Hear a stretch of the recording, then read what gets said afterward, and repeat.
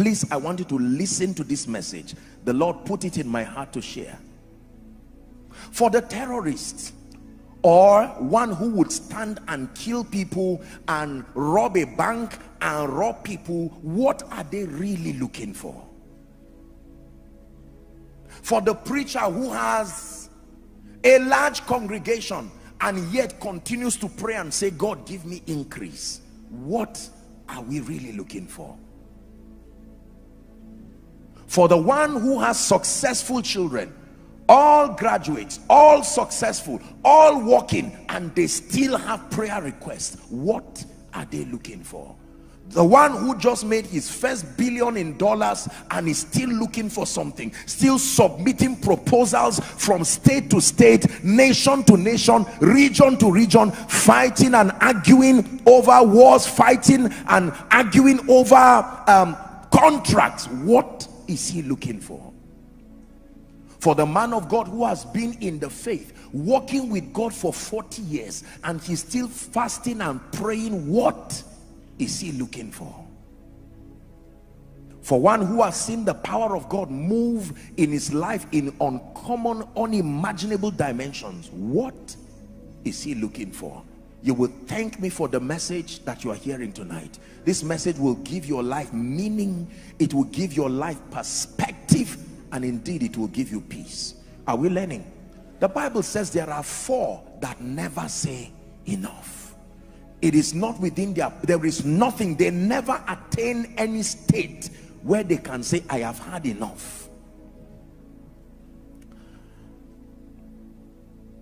I've had the honor and the privilege of studying very successful people and successful systems. I didn't want to be a failure myself. I hate failure. Hallelujah. And I knew that for you to succeed in life, you would need knowledge, and indeed a lot of it. And so I submitted myself to learning. I still do. And I'm humbled by the things that I've learned through the years, from books, from men, from materials, and even from my own experiences. I used to think that the greatest tragedy in life was failure. That the worst that can happen to a man in life is that that man fails to achieve his or her dreams. But I would soon discover that there is another tragedy that is greater than failure, and it's not death. This discussion is not about those who are dead. This discussion is about those who are alive. What is worse than failure? I will tell you. There is one thing that is worse than failure. It's called success without fulfillment. That success without fulfillment would bring a greater sting, a greater frustration than even failure. It is possible for a man to be successful and never be fulfilled.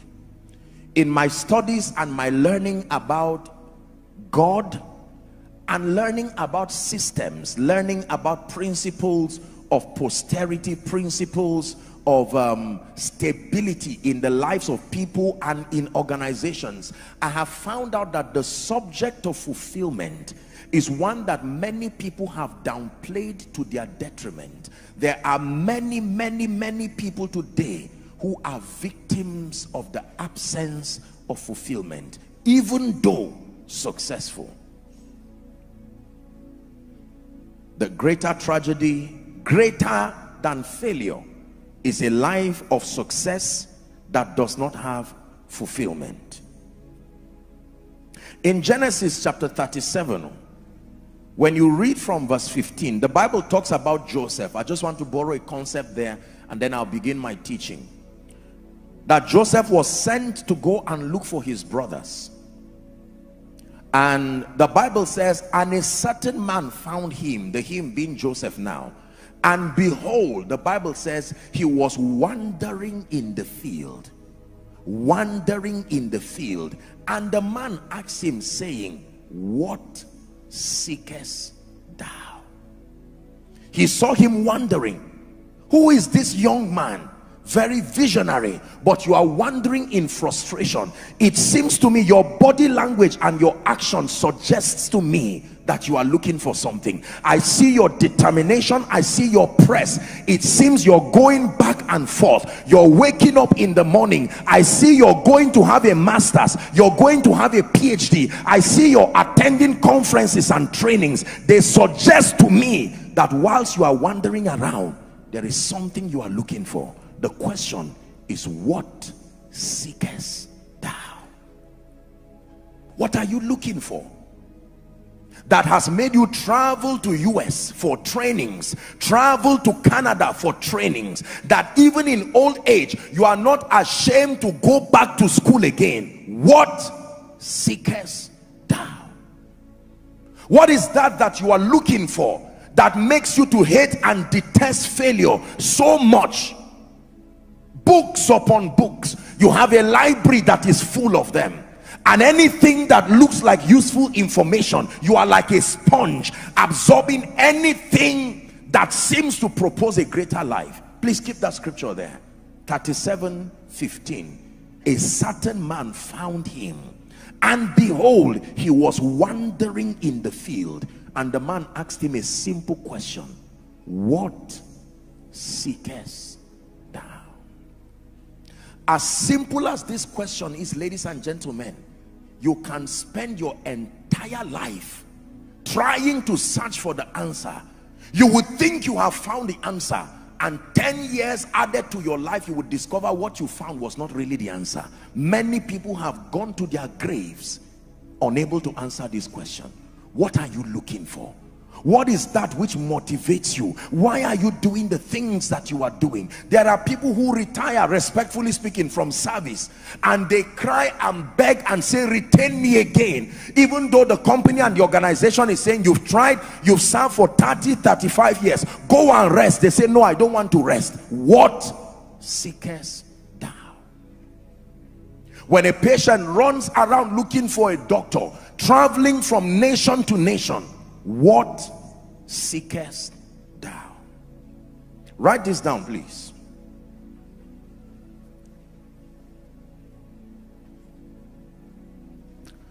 Understanding the subject of fulfillment, understanding the subject of fulfillment is one of the pillars for living an effective life on earth. Understanding the subject of fulfillment is one of the pillars for living an effective life on earth. Hallelujah. I took out time to learn the subject of fulfillment because I do not want to live a useless life.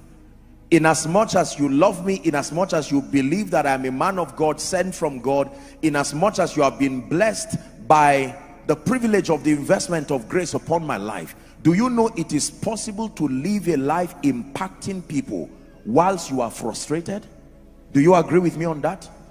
There have been many people on earth, in the secular and even in church, who kill themselves in the presence of overwhelming impact.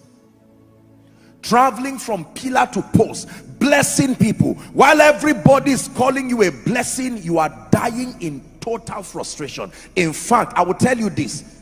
Psychologists will tell you that some of the people who are perceived to be the most successful people are about the most frustrated people. They live lonely lives. They are on drugs. They have to live off therapy after therapy, and you are surprised. You go to their offices and you see awards day and night, and yet those people can wake up one morning and literally die of frustration. It means there is something that if we do not understand, we stand a risk of living a life that is extremely successful, but and in the midst of our success we find out that we live defeated lives that do not count as far as fulfillment is concerned. For someone, shout no way. In the name of Jesus Christ. I've met very old people. I like to see elderly people, especially those who have done something notable. I believe they have profound wisdom and I can learn from them. And I will tell you the truth, a number of them, even in old age, in the course of our discussion, have been very open to tell me, Apostle, I did this, I did that, I traveled here, I traveled there. Some of them preachers, some of them business people, and they would tell me that there was still a longing in their hearts, that they felt like they did not do enough. What is fulfillment? Please write this down.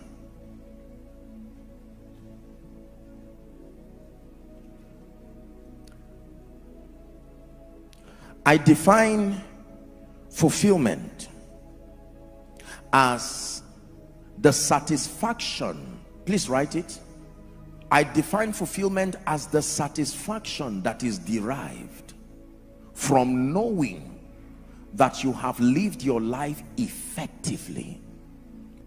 The fulfillment, the satisfaction, and the joy, you may want to add, the satisfaction and the joy that is derived from knowing that you have lived your life effectively, serving the purposes of God and being a blessing to humanity. Fulfillment is the satisfaction that is derived from knowing that you have lived your life effectively, serving the purposes of God and being a blessing to humanity. It's called fulfillment. Now, I want you to tighten your seatbelt and sit quietly as I teach you something that I truly believe will revolutionize your life. I have taught a bit on it here, but then I want to teach this in detail. It was a miracle and it was a deliverance to my own life from living a life that was futile, filled with only success without fulfillment. I want to live a life that is both successful and a life that is fulfilled by every standard. Are you ready?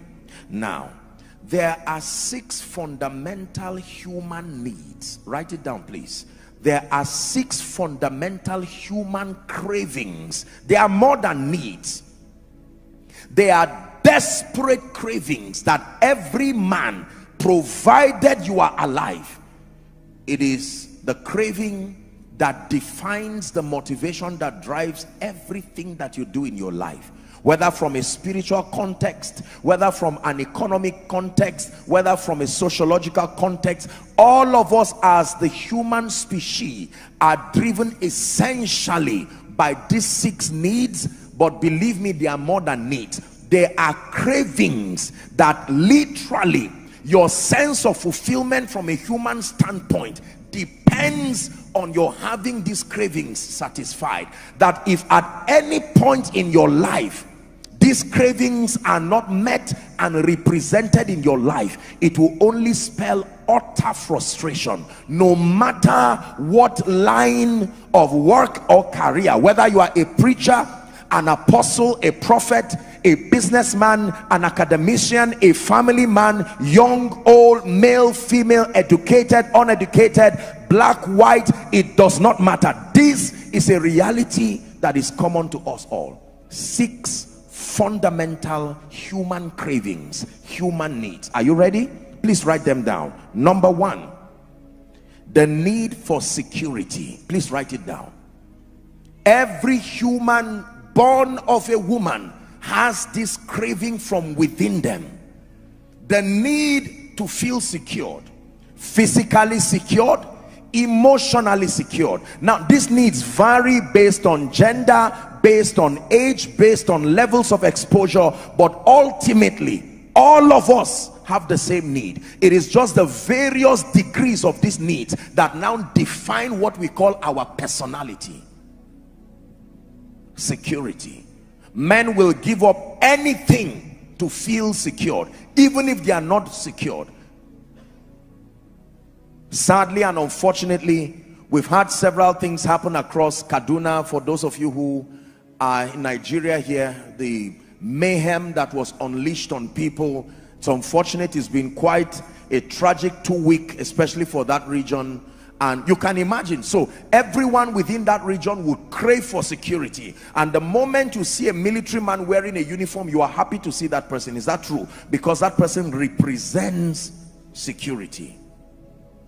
Number two, the second human craving is the need for variety or dynamism. Please write it down. Variety or dynamism. This is the reason why anything that is new, especially in the mass media, sells, because we like to know what is the breaking news, what is the new information. People hate boredom. It's not given to the human species to endure boredom indefinitely. People like things that create variety. That's why people find special moments and celebrate them. That's why you do not wear the same color of cloth every day, for instance. That is the reason why you are tired of a house that you've been living in and you will want to move to another house. It's a craving for variety.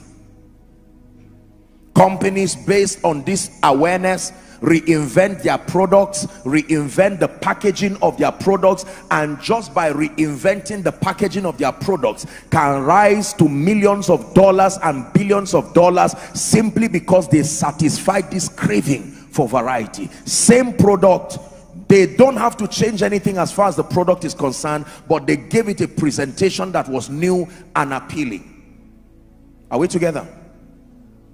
Number three, the third craving that is in every human being is the need for significance. Write it down, please. This is a very serious one, especially to men. Significance. The concept of respect, as we know, the concept of honor, we know, that is embedded in most of the masculine gender, if not all, came from the need for significance. When you bow down and you greet me and say, "Good afternoon, sir," why am I excited as you're bowing down? When you kneel down and say, "Good afternoon, ma," it gives people a perception of significance. Are we together now? People crave for significance. They crave for it more than you can ever know. Preachers, parents, young people, business people, men, women, everyone. Significance.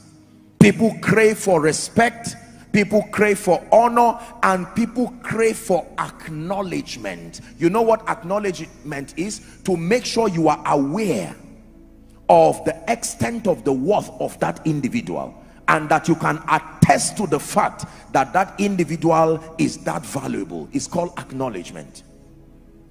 People can go to any length to be acknowledged.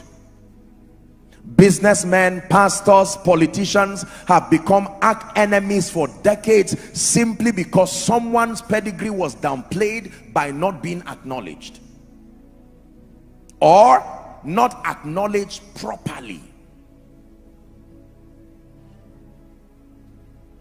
Are we together?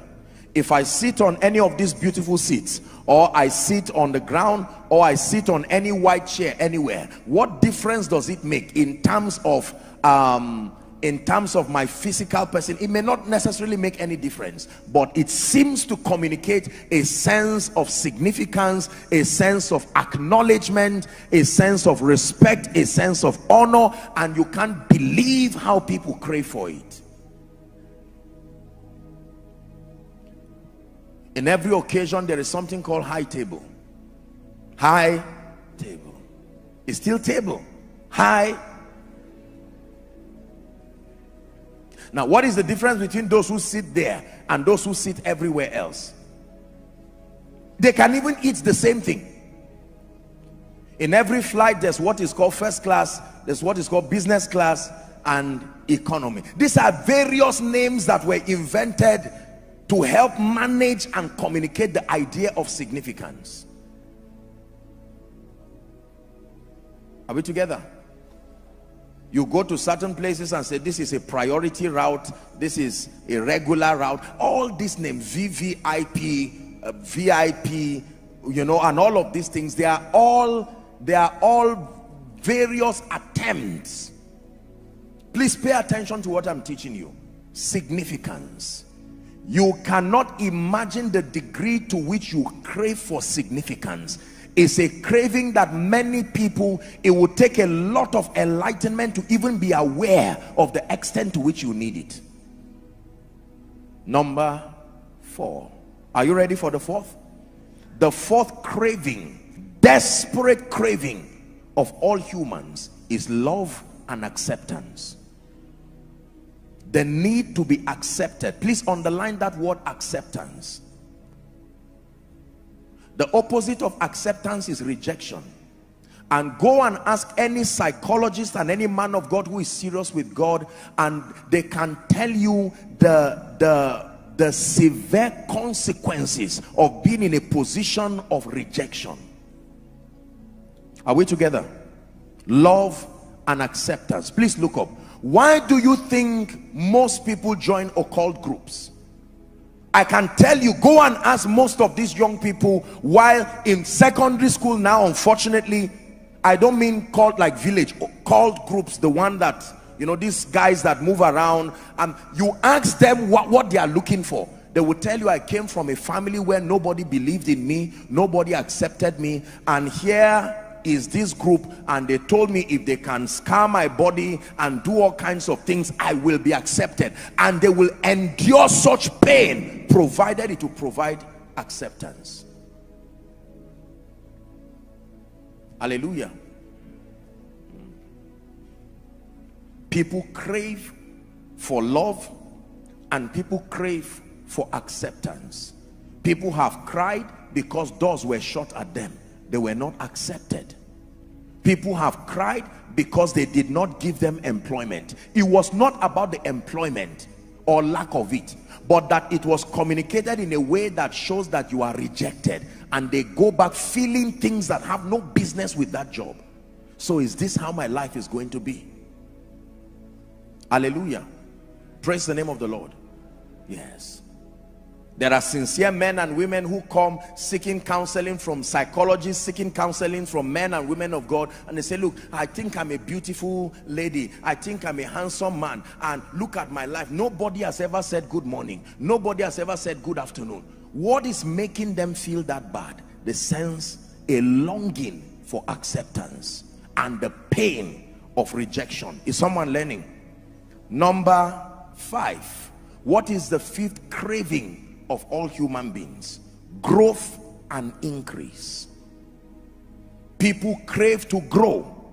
People crave desperately to grow. Every parent wants to see their child or their children grow. Every child wants to grow to become an adult. Parents, many of you would see children, a young child who started walking and doing all kinds of things, and if the mother should leave her dressing space to that child, one day the child is going to surprise her. You will come and you see the child trying to put eyelashes, trying to put all kinds of things. The child is insisting and say, I can't wait for 18 years. It's too long, or 15 years or whatever. Let me make my attempt now. And the child will paint himself into all kinds of things.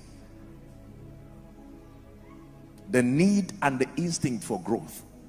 How about teenagers? You flog them and say, be patient until you are 18 before you start driving. The same car, they will be tired and pack it one day, but they will fight once they are 17, 16. You will have to flog them, advise them, make them quote scriptures to stay in one place and wait for just one more year before they start driving. The need for growth. The need for growth. The need for growth. Especially in Africa, most people hate being called children, except it's a very old man who says you're a child. But anybody who is maybe just a few years older than you, if he calls you a child, say, look, you are older than me, but don't you dare call me a child. I'm not a child. Because there is something about our passion for growth. Even children now say, don't call me a child. What are you? I'm not an adult, but I'm not a child anyway. Everybody say growth. When someone holds a master's certificate or a PhD or another certification somewhere, why are they happy to celebrate those milestones? It gives them a perception of growth.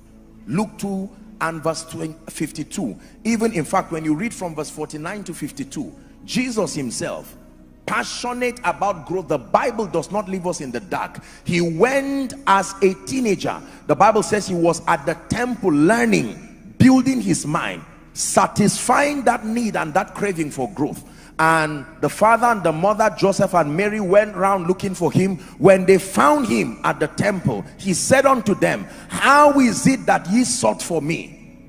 Wist not that I must be about my father's business? Verse 50, the Bible says, and they understood not the saying which he spoke unto them. 51, and he went down with them and came to Nazareth and was subject unto them, but his mother kept these things in her heart. 52, popular scripture. And Jesus increased, say increased, in wisdom. He increased in stature physically. He increased in favor with God and with men. Everybody say growth. Growth is very powerful. I do not know anybody, no matter how critical, who does not celebrate any major milestone in his life. People celebrate birthdays, people celebrate anniversaries. Why? Because it culminates to growth.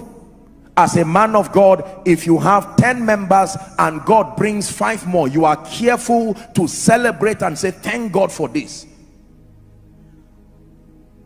The concept of ingathering has come to stay in the body of Christ. Yes, because we want souls saved.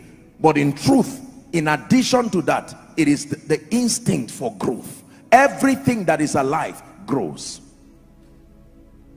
Now, not to get you offended, there are children who have medical conditions that impede their growth in one area or the other, or their overall stature. You find out that you can see a child who is 3 years old, 4 years old, and then maybe because of some deformity or some health issue, the child cannot grow properly. It is a concern to any responsible parent. Is that true?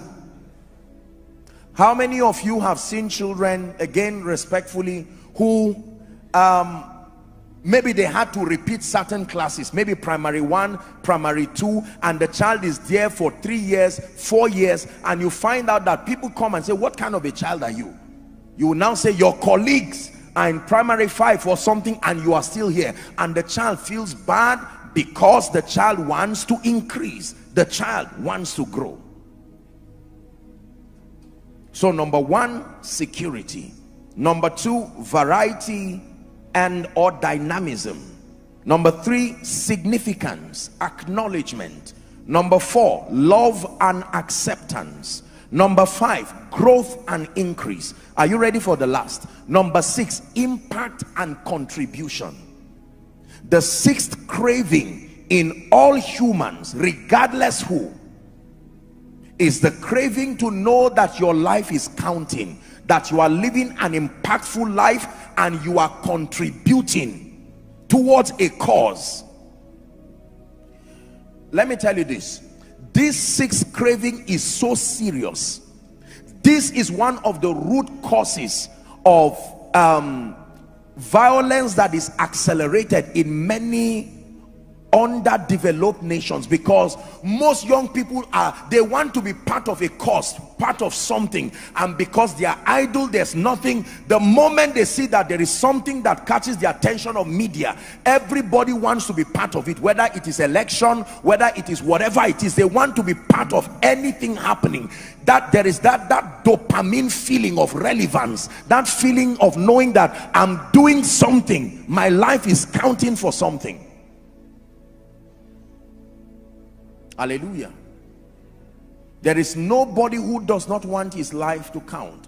I can tell you this, in all of the messages and all of this that people send, the most touching for me is, Apostle, thank you, I listened to your teaching, it changed my life, now I love the Lord more, now I'm passionate about the things of the kingdom, or your teaching has brought me knowledge. You know why it gives me joy? Yes, Jesus is glorified, but it gives me joy because I can, through that text message, it can give me a basis to say, thank God my life is counting. There is nobody who wants to live as a non-entity to know that your life is not counting. How many people have resigned from jobs because they felt that they were being underutilized? They felt there's nothing I'm doing here. I think I'm worth more in terms of impact than this. It's not about the salary. I'm not doing anything. I just sit down and sign documents. Whether I come to work or not, my salary is there. I don't think I am productive, they say. But what is really driving them is the fact that they want their lives to count.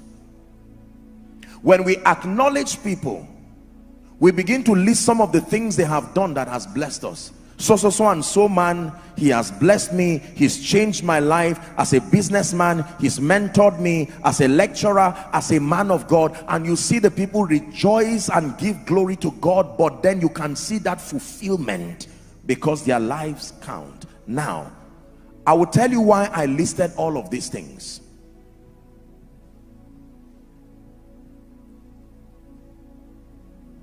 All that we seek for, all that we look for, all that we work for, all that we pray for is hidden in these 6 things.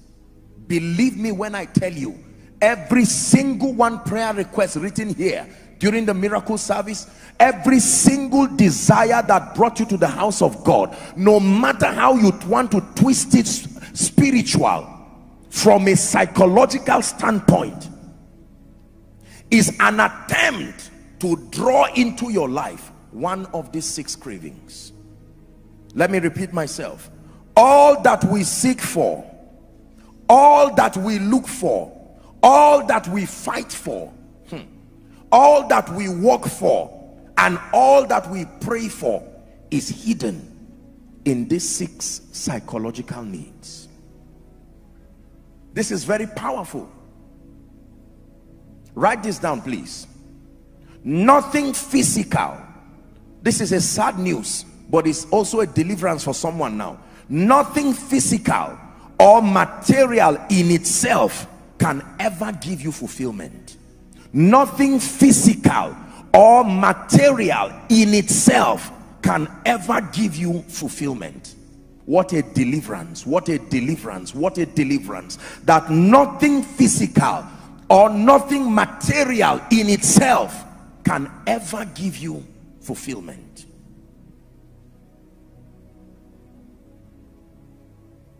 Back to my illustration when I started teaching. Remember the young boy? Remember the married man? Remember the career person? Remember the old man?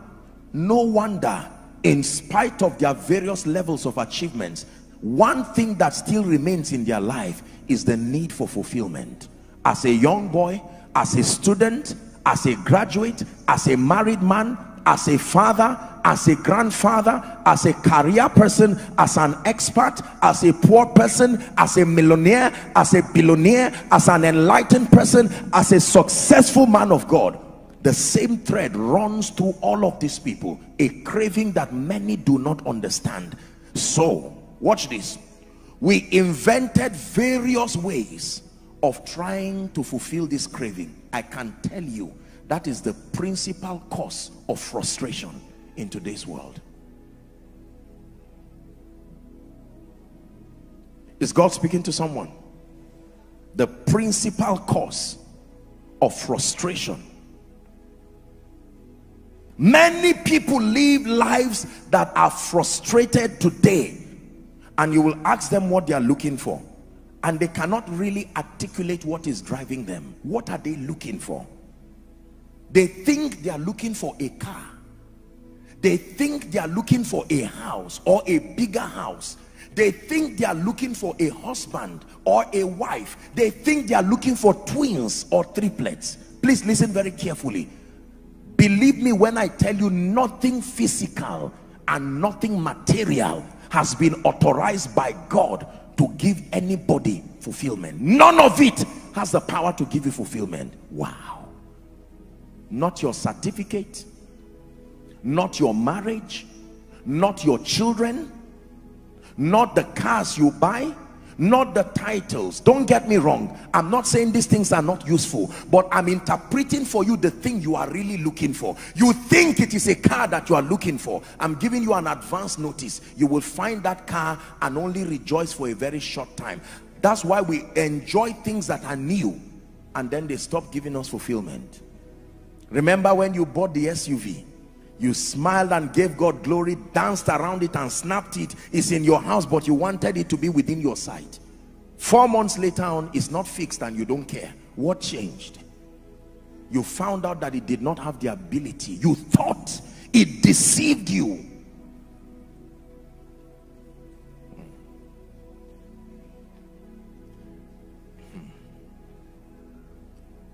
Jesus, you're the cup that won't run dry. Treasure of my heart and of my soul. In my weakness you are merciful. Redeemer of my past and present wrong. You're the holder of my future days to come. This is very powerful. For who is like you, Lord, in all the earth? Much less love, beauty, endless worth. Hallelujah. Man of God, I know you think what you are looking for is more members. You are sincere. But that is not what you are looking for. What seekest thou? My dear sister, I know you are trusting God to have children. It is your obsession and it is your prayer. Lord, if only you will give me children and take away this shame. You are sincere, but let me announce to you in advance, that is truly not what you are looking for. You are only looking for it because you suspect there is something in it. I'm going behind your physical desires to tell you what you are really looking for. Can I tell you, not knowing this is the reason why, respectfully speaking, many homes are broken and scattered. The man is saying, I hate you. Every time you fight anybody in your life, let me tell you what you are fighting. I don't care what is the subject matter. What you are really fighting is a violation of these things. You hate people to the degree to which they violate your agenda to having one or more of these 6. So when the woman looks at the man and says, you are a stupid man, I regret marrying you, you are a devil from the pit of hell. Shift all that English. What is she saying? You have robbed me of an opportunity to feel secured. You have robbed me of an opportunity to feel significant. You have robbed me of an opportunity to feel accepted. You have pegged unlimited growth in my life. It is all of our English is just a way of trying to express this cry. When a man of God is frustrated and say, Lord, anoint me, what is he saying? Lord, give me what will take away shame from my life, he's saying. Now he thinks he just wants soul saved, and he's right. But why does he need the anointing? That he will lock up himself for 40 days. What does the anointing do to him? He knows that when the anointing is there, the sick will be healed, oppressed people will be delivered, and inevitably the Lord himself will increase his influence, so he would have significance, he would have acceptance. Are you seeing now? When you buy a car, why do you rejoice? I will tell you, you are too smart to rejoice over a metal. It is not the metal that is giving you joy. You think it is the car that is giving you joy. That car is spelling something to your psychology, significance. That car may make a group now finally accept you. What you are really looking for is not a car. I bring you an interpretation so that we'll find rest from this endless mundane pursuit. Most people don't know what they are looking for. Remember, what seekest thou? Because the professor finds out that he's still frustrated like the one who just has SSC. The married man is still frustrated as the unmarried man. The barren woman is still frustrated as the person with 8 children. The billionaire is still frustrated as the one whose business has died. So what are you really looking for? Nigeria lost at the stadium. Now I'm not a footballer, I'm a patriotic citizen. Why did people get angry? People cried like they lost loved ones. What did they really lose? Yes, thank God for all of the name. But to you, what hurt you so bad that you lost your appetite? Was it really the ball? Do you like a round object that much? No. You were hoping that that result will help to give you a little dopamine feeling that you are in an environment that works. And since it did not happen, it reinforced again the fact that you might truly be a failure.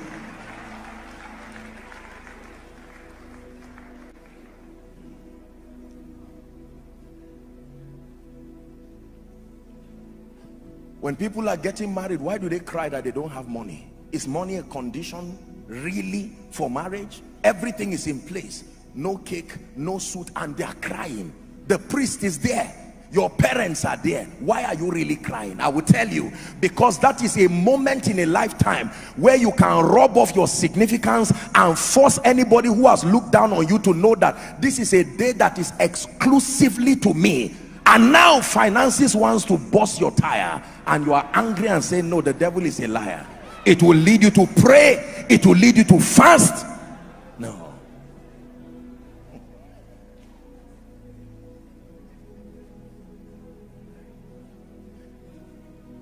If you receive a transfer of 100 million naira, now listen, say amen. Why did you say amen? Listen, if I had said, if you sow a seed of 1 million naira, you will not fight me because sowing is spiritual, but you will not say amen for that kind of prayer, especially if you know you really have that kind of money. Lest God turns it into an instruction and says you should give that money true. Now, but I said you would receive 100 million naira. Now watch this, let's examine it. What is 100 million naira? A figure written online that you can read, or a piece of paper? No, they represent something that seem to draw a line through these psychological needs, from security to variety to acceptance. Are we together? To significance. That is why you really want the money. When you get a good job, why do you suddenly, the person you were saying yes sir, you don't feel a need to say yes sir again, and you are not afraid? What changed?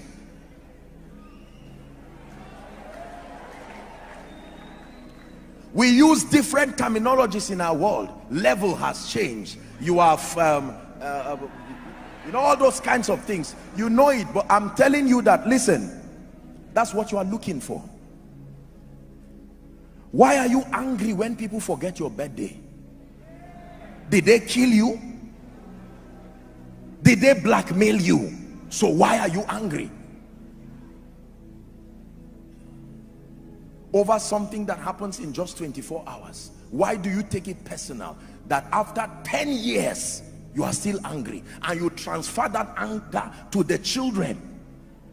This thing is very serious, because there are many of us who they gave birth to us in the midst of two people's heads being joined together. You don't even know the story. You just know that you arrived and met fire from both sides. What is the cause of this hatred between my father or my family, and you don't know? And trace all of that trouble. It is one of these 6 things. I will never forgive you till Jesus comes. What you are trying to say is, you did something that gave me a perception that was against my desire for any of these 6 things. Now, when you look at me and you say, Apostle, you're a good man, I like you, what are you saying? You are saying, either through your life or through your teachings, you have been able to help me achieve this goal of being and feeling secured, creating a variety in my life. Sometimes I'm preaching and I'm very serious and yet you laugh. Why are you laughing? That 1 minute of variety adds spice to the thing. While I'm still serious and shouting here, you are laughing because you are enjoying what I'm saying. Variety. Amazing. The worship team, they come and stand here, and it is true that they are singing a song about Jesus' salvation, the cross, and still they will have to package that song using variety. If they sang what they sang week before last, next week, by the other week they are singing it, even them they will know it's not blessing you again. Even if the whole song is Jesus, Jesus, Lamb of God, you died for me, it will still not bless you because there was no variety in it. Why do you invite so many music ministers when it's the same person they are all talking about?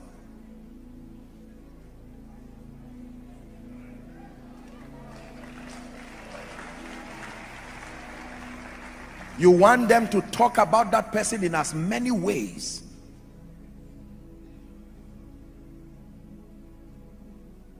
Biologists and nutritionists will tell us that this food has vitamin C, this one has vitamin C, and yet all your body needs is vitamin C.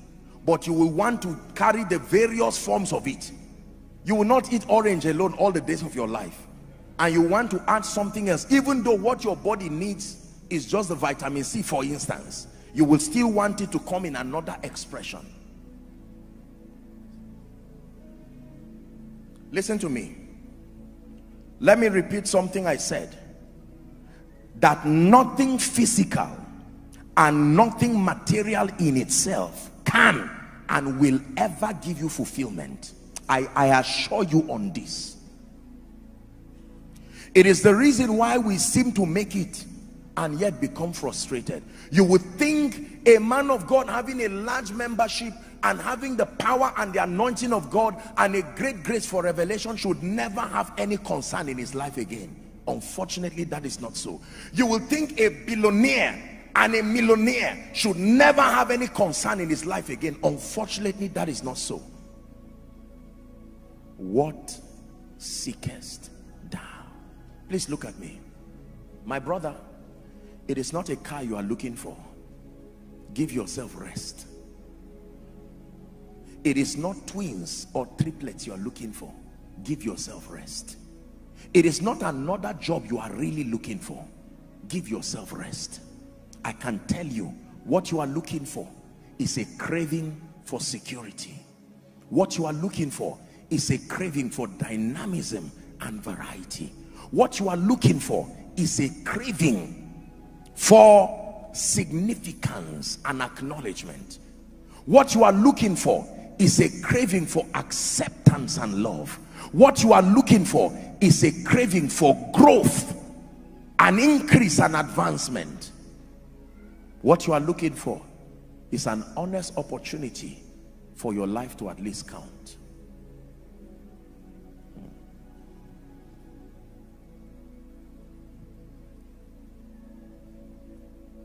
Write this down. All physical things that we seek, all physical things that we seek are only expressions and conveyors of a deeper spiritual and psychological longing. I'll take it again. All physical things that we seek are only expressions and conveyors of a deeper spiritual and psychological longing. Through that car, you hope to find something else. Through that marriage, you hope to find something else. Through the increase, you hope to find something else. Through the anointing, you hope to find something else. Through the political position, you hope to find something else. Do you know why I'm helping you? I'm helping you with this teaching so that as you seek to have physical things around you, you will have it at the back of your mind that nothing in itself that I have or ever have will give me what I'm truly looking for. So you can enjoy the physical blessings by having this knowledge that if it is fulfillment I am looking for, these are not the things that will give it to me. That way you can become wealthy and wise. You can become exceptional and wise. Why? Your wisdom comes in knowing that none of these things in themselves can give me fulfillment. Then you start looking for what will really give you security in a deeper way. What will really give you variety in a deeper way. What will really give you acceptance in a deeper way. Look up, please. Can I tell you this? If you don't answer this question and trust God to help you, as a husband, you will find yourself beating your wife every day. And if they ask you, why are you really beating this woman? You will say she does not cook well. If they probe you, you too will say, honestly, I don't know why. I will tell you, you are hurting somebody because of something you are looking for. And because that is the obvious scapegoat around you, you will land it on the person using the guise of any story. Same thing with wife. You can turn and say, my husband is not responsible, and then after you cry and you are done, they say, what are you really looking for? And you say, I don't know. I can tell you what you are looking for. You are looking for what money cannot give. You are looking for what marriage cannot give. You are looking for what employment cannot give. You are looking for what entrepreneurship cannot give. You are looking for what a designer cannot give. You are looking for what travels across the globe cannot give. Genesis 37 and verse 15. Please give it to us.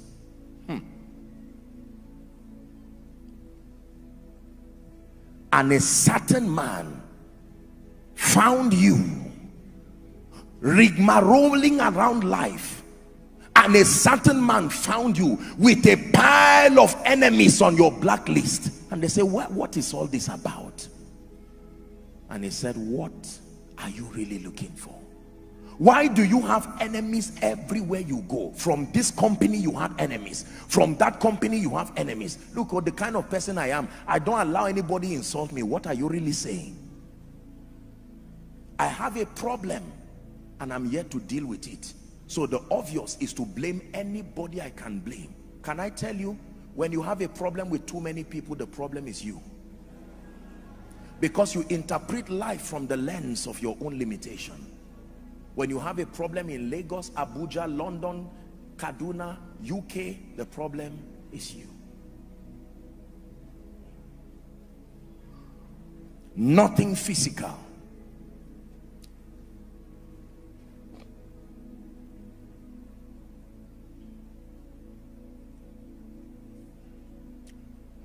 I remember a story of a man whose car got burnt and the man killed himself. I wonder what you will find out, where he will find out how foolish he was by killing himself because the car got burnt. Now, I don't mean to insult you. Let me tell you why the man killed himself. Because that car burning seemed to have an impact on his mind based on the awareness that my self-worth is tied to this reality. And now that that car has gone, what will my family people think of me? Can I tell you this? If you understand this message I am teaching you, it will bring you permanent deliverance. You will strive to be successful, but you will know that there is something greater than success. So you will not postpone your joy till the day you build a mansion. You will start rejoicing today. If they ask you why, you will say, I know that even my 10 years is not what will give me joy and fulfillment. No.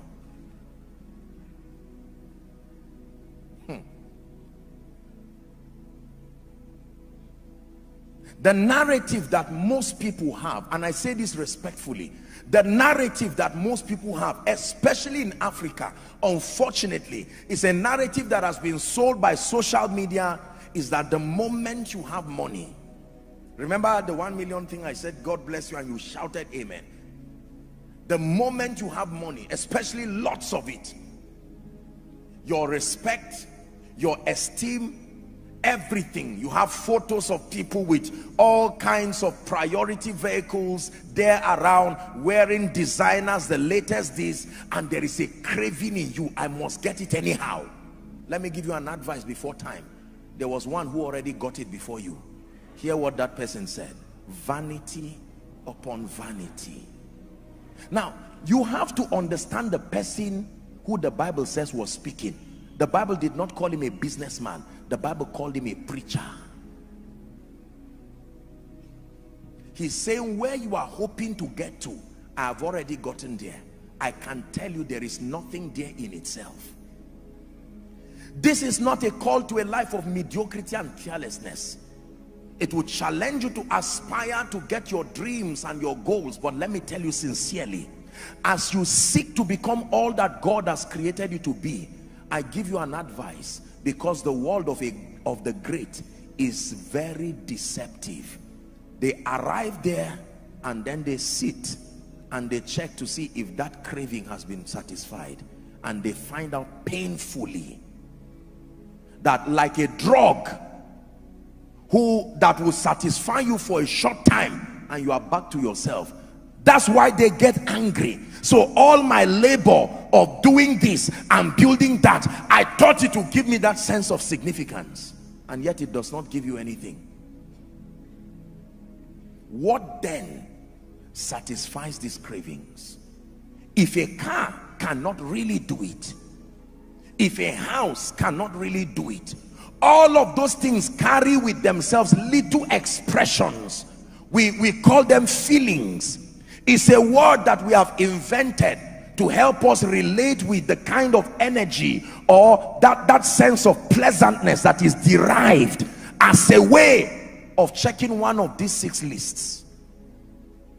Again, I give you a car key, you rejoice because something comes out from that car, a feeling that I am successful, a feeling that I am not a failure. And when that feeling comes, that's it. One day you will be tired of the same car you once rejoiced about. One day you will be tired of the same phone you are now holding and rejoicing about. One day you will be tired of the same hair you are wearing now that gave you joy. One day you will be tired. Can you imagine? Remember during the inaugural service here in Koinonia, remember how we rejoiced over this beautiful place, the excellence, the ambience. Now we are tired of it and we are trusting God to go to another place. I visited Redeemed and I saw the 1 kilometer by 1 kilometer that was built. And I thought to myself, what was in Baba's heart when this came? Then they got fed up and tired of it. Then they moved to 3 kilometer by 3 kilometer. Our father in the Lord, Bishop David Oyedepo, they are building the ark now. Remember, for a long time he celebrated the 50,000 capacity seater. And one day, that thing again. He said, let's go for the ark. I can assure you by the God of heaven, if Christ tarries, except age and other things, but if Christ tarries, usually, and every time he blesses people, he will tell you that there is even a greater one coming.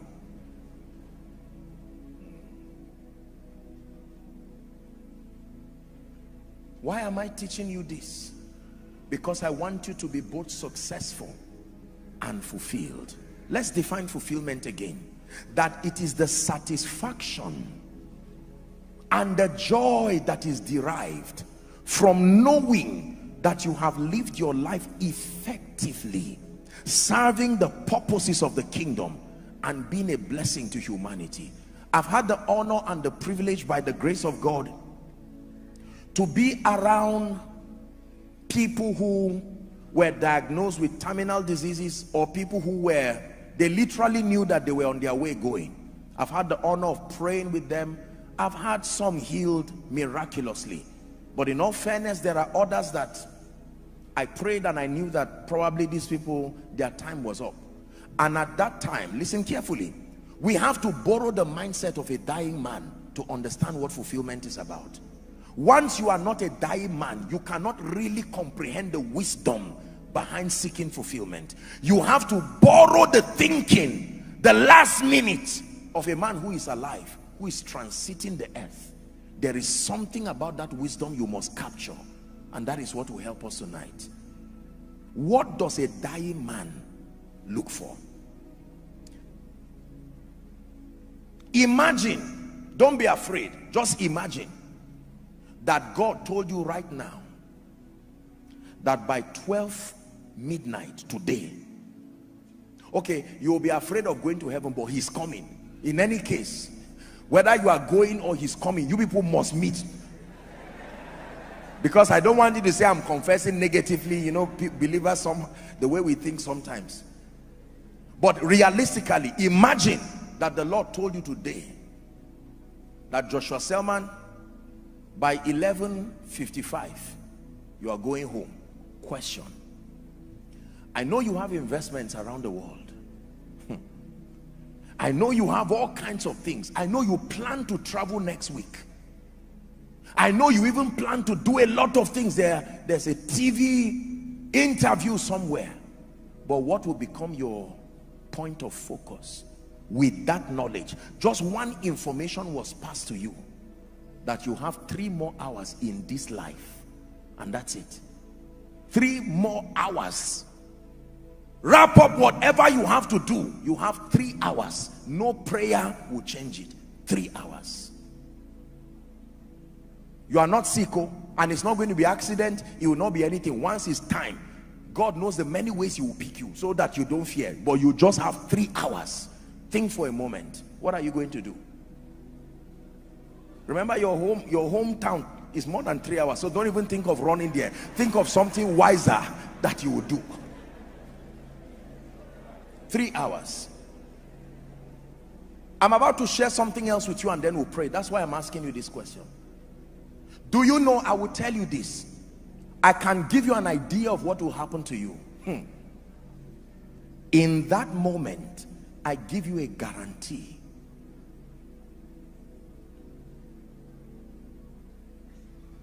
Nothing else matters. Nothing else counts. I'm in the presence of my Maker.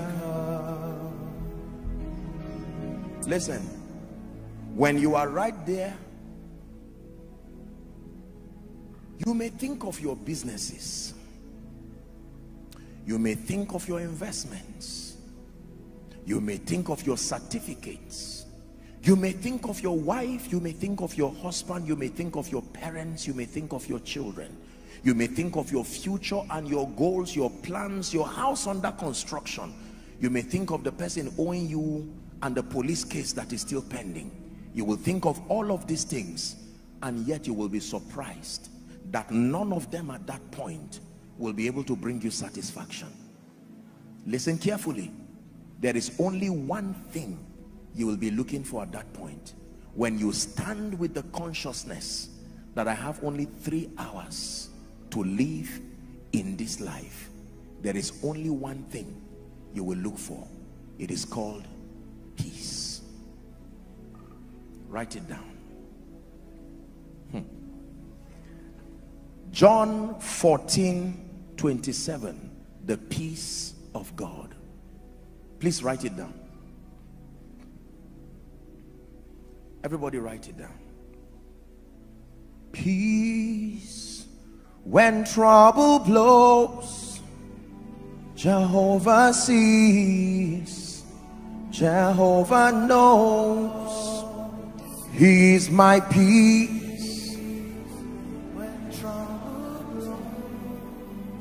Jehovah sees, Jehovah knows. Do you know? Remember, 3 hours to end your life, and yet it is not another degree you want. It is not another political office you want. 3 hours, it is timing. By now it will be less than the 3 hours. It is not whether you like it or not, non-negotiable. 3 hours.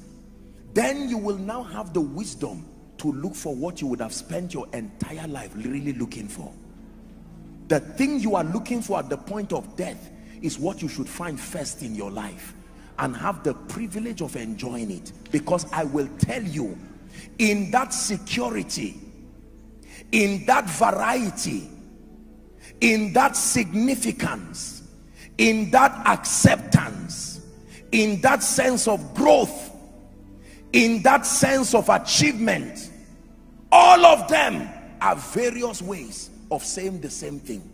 This is one thing you are looking for: peace. How come you only find it when you are hours to the end of your life, whereas that is really what you need even from the start of your life?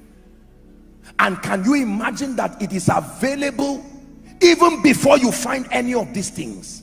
That you can have it without a car, you can have it without a child, you can have it without a church, and yet we ignore it. But when you are about to go, when every other thing fades, you find out that is the real thing. So when I crave for security, what I am really looking for is peace. When I crave for variety, what I'm really looking for is peace. When I crave for significance, what I'm really looking for is peace.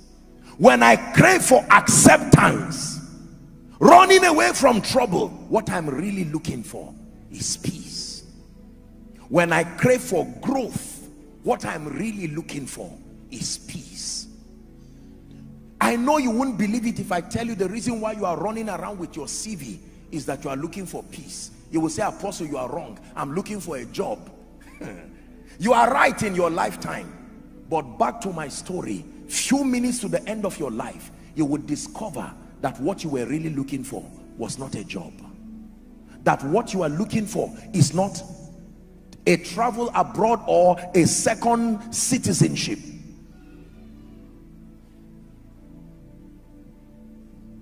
When it's all been said and done,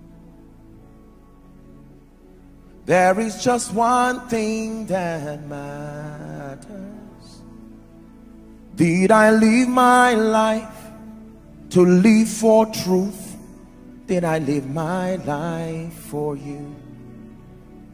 When it's all been said and done, all my treasures will mean nothing. Only what I've done for love's reward will stand the test of time. Lord, your mercy is so great that you look beyond our weakness and find precious gold in married clay, turning sinners into saints. And I will always sing your praise here on earth and never after. For you've shown me heaven's my true home.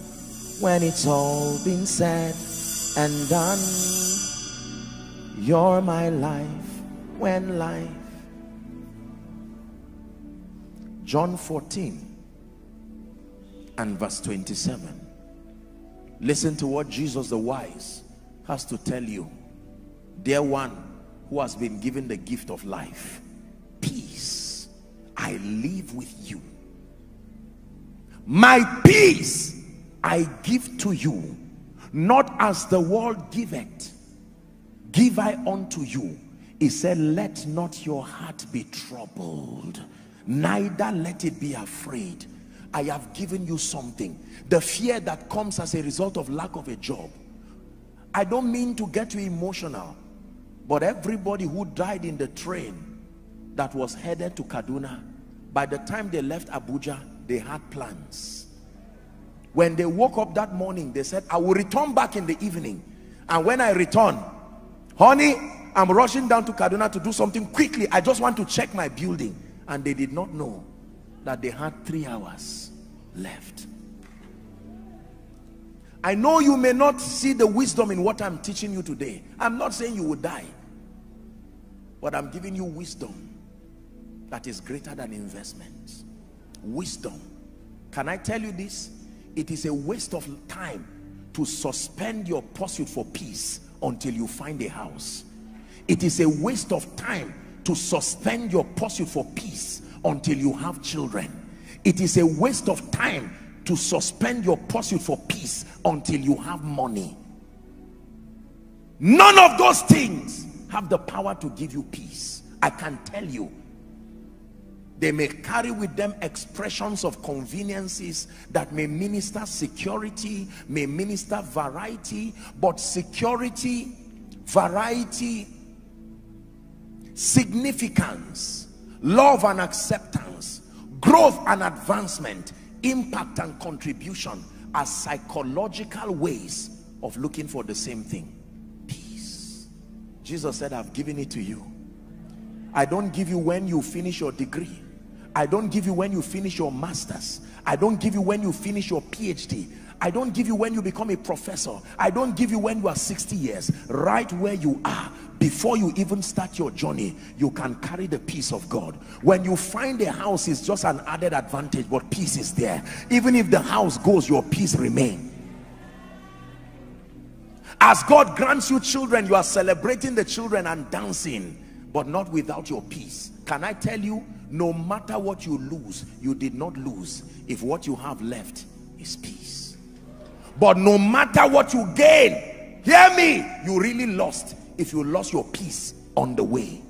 Many of you start with that gift of peace. You throw it away to look for a wife. You throw it away to look for a husband. You throw it away to look for a job. You throw it away to look for ministry increase. At the end of it, watch what you have. Children, a name, a private jet, money in your account in various currencies, a political position, titles, qualifications, no peace. Where did you keep it? And you find out that you left it in 1980. You threw it when you began your journey looking for other things. And at the end of your life, you will say, house, give me fulfillment. And house says, not my assignment. Degree, give me fulfillment. It is not my assignment. All of them will say, my assignment is only to give you success.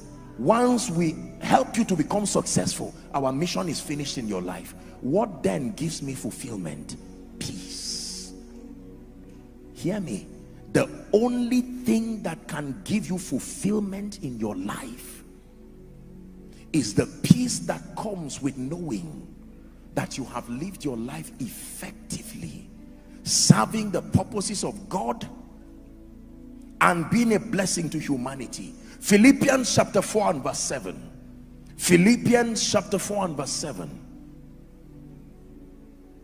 And the peace of God, which surpasseth all understanding, it says, shall keep your heart and your minds. When you read the preceding verse, verse 6, it says, be anxious for nothing.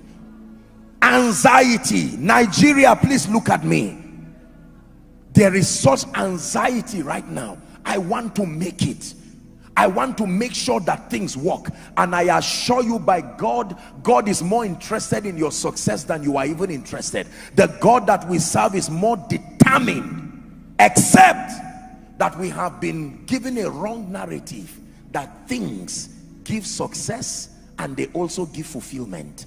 I am here to tell you by the authority of scripture and the wisdom of those who have gone before us, that the limit of everything you ever have in your life is the realm of success. When you pass the realm of success, only one thing is qualified to pass with you: your peace. And if you throw it away looking for the other tokens of success, a rude shock will be waiting for you at the end where that line is drawn. My peace I give to you. Let me tell you this, and I submit to you by the God of heaven. I thank God for everything that he has done in my life, and I thank God for all of you and our global family who have contributed to helping this life attain some level and some measure of success. But I thank God because I learned early. Ministry is powerful. It reveals Jesus, but on its own, as an art or an occupation, does not give you peace. I can tell you, traveling around the world, I don't care whether you go with first class, business class, private jet, it will not give you peace. The same weather will shake every plane. It doesn't matter where you are seated. The plane the space in a first class, business class, economy, if the weather shakes it, the whole plane will shake. If that plane crashes, everybody there will crash.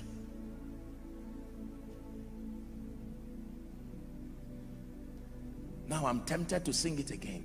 There are thrones, there are kingdoms, there are mountains and there are thrones. Only Yeshua will reign forever.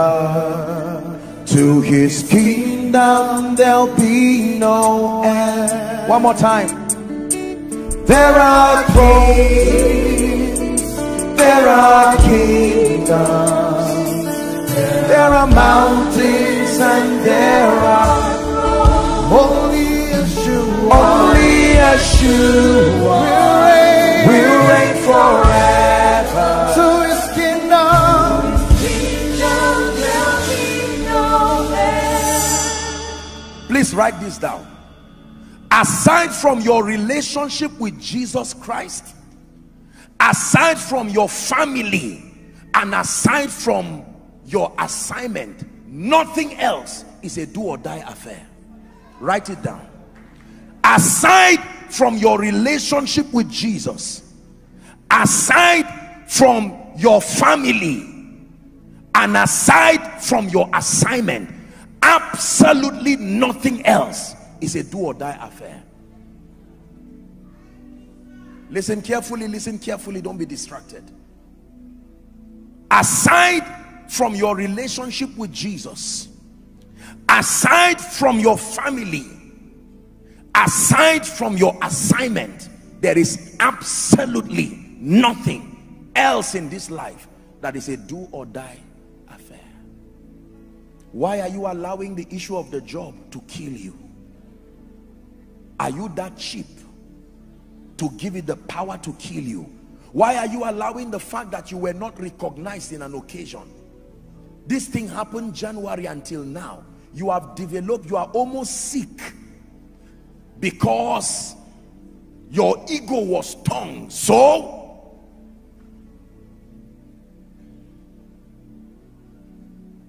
those who left, who today have gone to be with the Lord, I imagine them sitting respectfully. Some of them are your loved ones. I don't mean to get too emotional, but when they sat in that train, as it started, they didn't know the clock too started. The same way you are seated here, I'm not trying to be a bearer of bad news, but you are closer today than you were in the morning. I don't care how long the time is. Just know that when you woke up this morning, you are closer to that moment.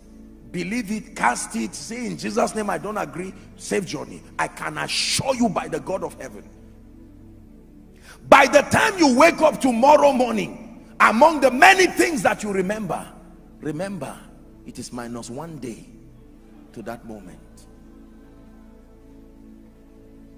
So when you are fighting and dragging for your ego, let wisdom stand in between to separate you and say, there is no time for this. Remember what you should not lose. Lose the business, but don't lose peace. Lose whatever, but don't lose peace. Remember the wisdom of a dying man. Money will not do you much at that time. It does not give fulfillment. So as you begin your journey and as you explore everything you are trying to explore, look up please. There is a kind of desperation many of you are giving life that will end up hurting you. It's an unnecessary desperation.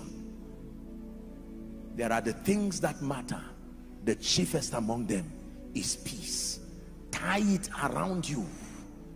No matter what happens, refuse to let your peace go. And at the end of your life, you will find out that peace brought you houses.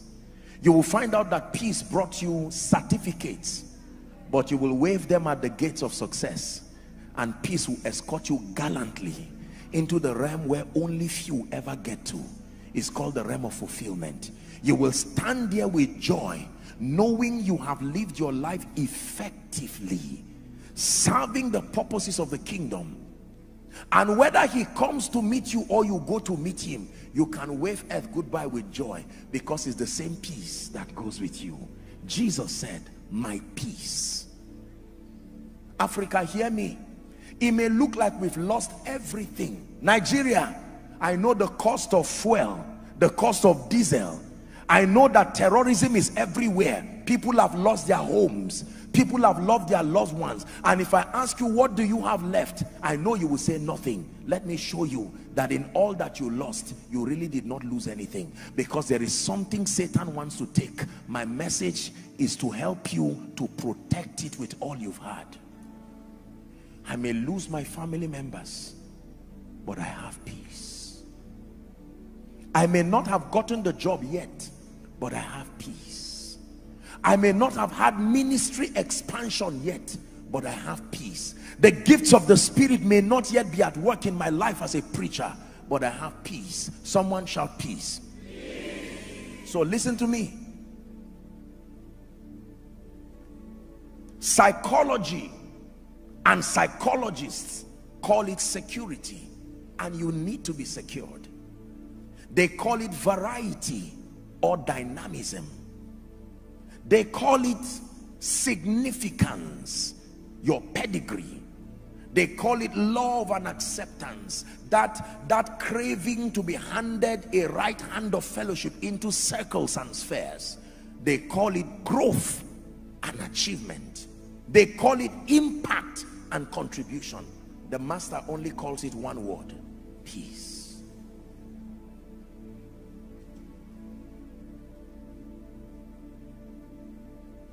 So when God blesses me with a house, or when God blesses me with whatever life can offer, I enjoy it and I thank God for it. But at the back of my mind, I remind myself that none of these things are expressions of the mercy and grace of God, consolations to my effective living, but never the basis for it.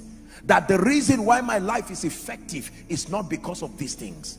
The reason why my life is effective is that I will, at the end of my life, have the peace that comes with knowing that I spent my life effectively serving the purposes of the kingdom and being a blessing to humanity. Listen to me.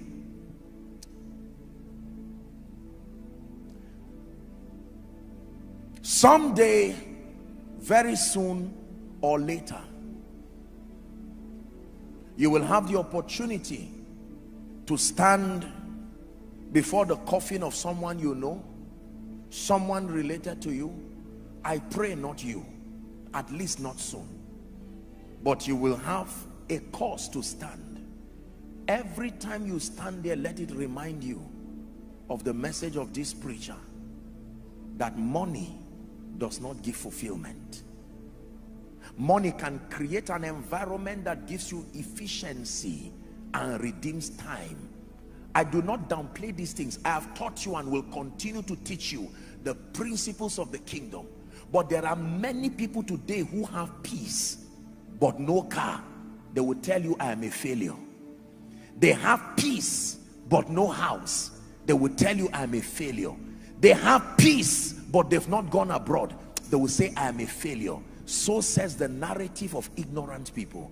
Come to the world of wisdom, and God tells you, no matter what you have, if peace is the foundation, you have something. No matter what you have, if you lost your peace on the way, you have nothing.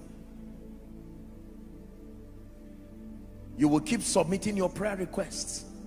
Even before the end of the service, I'm going to pray for you and declare that all the things that need to happen in your life, for all these 6 things to happen, will happen, and provided you are engaging the word of God. Remember my teaching last week, the power of God and the wisdom of God. Inevitably you will have results in your life. However, please hear me. I have told you here in Koinonia, I stand before the God of heaven and I'm speaking to the whole world. And let me tell you sincerely, you see this work, Koinonia, I love you passionately with my heart, and for as long as God grants me breath, I will keep driving and striving to give my very best. But I can shut down Koinonia this night if God says so. And believe me, I will go and rest the restfulness of a successful person. Because my success is not derived in these things. Man of God, give yourself rest. This headache and high blood pressure, there are people in their 20s, their high blood pressure is as if they are cooking something inside them and their pressure is rising and going down. You ask them why, they say, life, I must make it. This must make it is killing people. It's good to be excellent, to excel, but let us be careful. This is a word of caution. Of reading many books there is no end, and much study is a weariness to the flesh. Hear the conclusion of the matter. Fear God and keep his commands, for this is the whole duty of man. Politicians, if you don't win election, don't kill yourself. I'm saying it in advance. Don't kill yourself. It is not a do or die affair. When politics becomes a do or die affair, you will do demonic things for it. Business people, it's good to prosper, but while you are in that transition building wealth, be patient and find peace. You can still smile even when your account is red. My sister, I know you are still trusting God for the child. Let the naysayers keep saying, are you a man or a woman? Don't mind them. God will soon answer them in grand style. But in the interim, do not starve yourself from sleep and say, oh God, when will you visit me? No, his peace is him with you. He's called the Prince of it. Are you learning? Most times people see the enormous work that God is doing, and you know, they feel that, apostle, you must be thinking, your head is going left, right and center. I said, me? You are joking. You don't know me. I'm busy, but I'm not busy doing many things. No, I plan to live a successful and an effective life. Peace.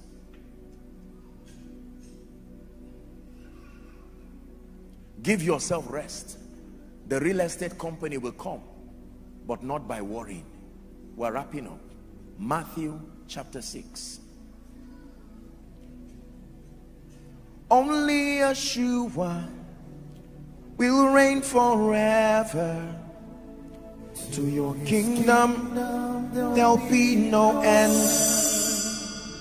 Only Yeshua will reign forever. To his kingdom there'll be no end. Let's begin our reading from verse 25. Everybody please pay attention. I'm about to speak over your life. Therefore I say unto you, believers who love Jesus, take no thought for your life. He's not saying don't be careless. He's not saying don't be intentional. He's not saying be irresponsible. That's not what he's saying. What ye shall eat, or what ye shall drink, or yet for your body what ye shall put on. Look up please. Is not the life more than meat, and the body than raiment? Next verse. Behold the fowls of the air, for they sow not, neither do they reap, nor gather into barns, yet your heavenly Father feedeth them. Are ye not much better than they? 27. Which of you by taking thought, look at this now, the word is worrying, which of you by worrying can add 1 cubit to his business? 1 cubit. Worry does not add anything. It only takes away everything. Worry is a devourer. It will come and take what is there that you do not know is there. You may not have anything, but God has given you health, and if you allow worry, worry will take the health that is remaining.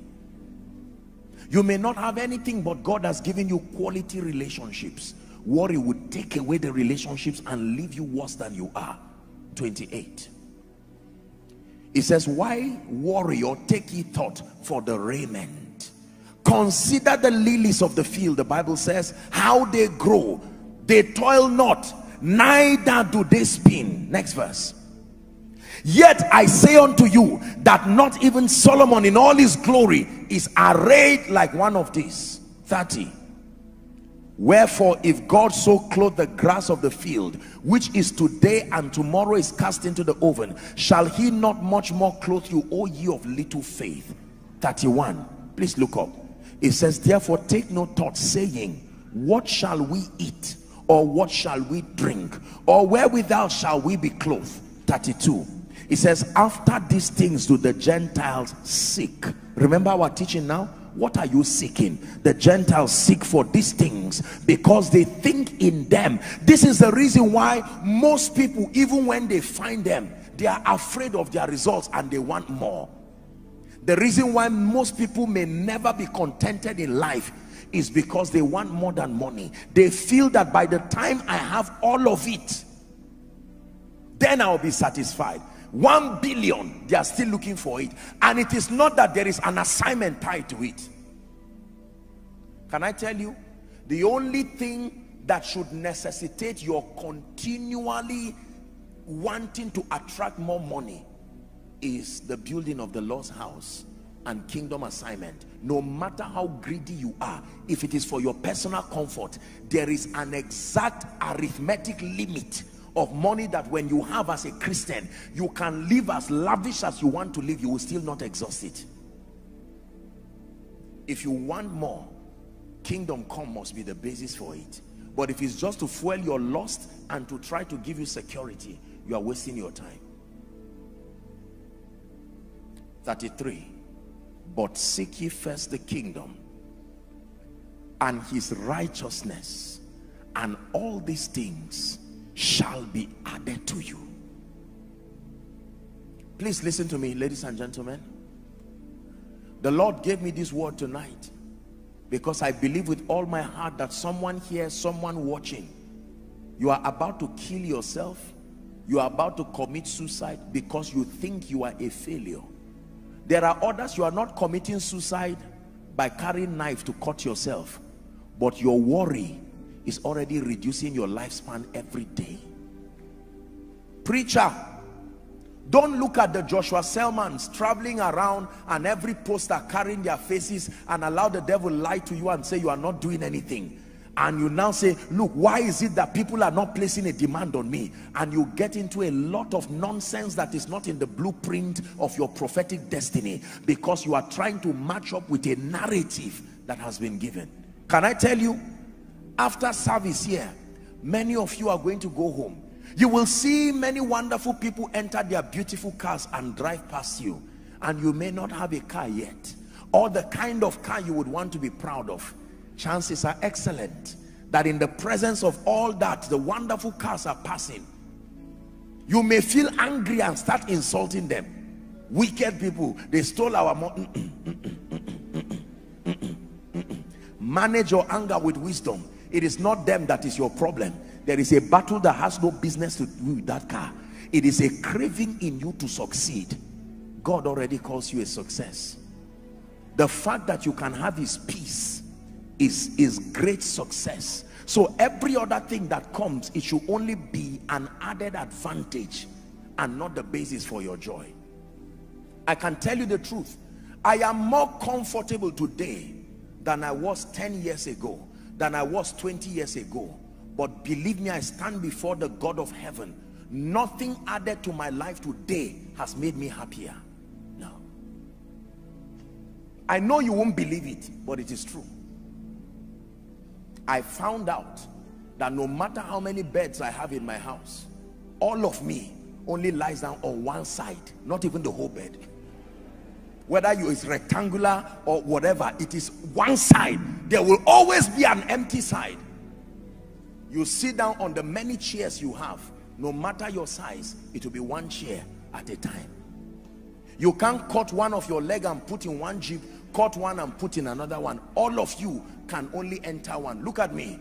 No matter how greedy you are, your hand will only hold one spoon at a time. Even if you eat with the serving spoon, it's still one. Counts at one. I will never teach you mediocrity.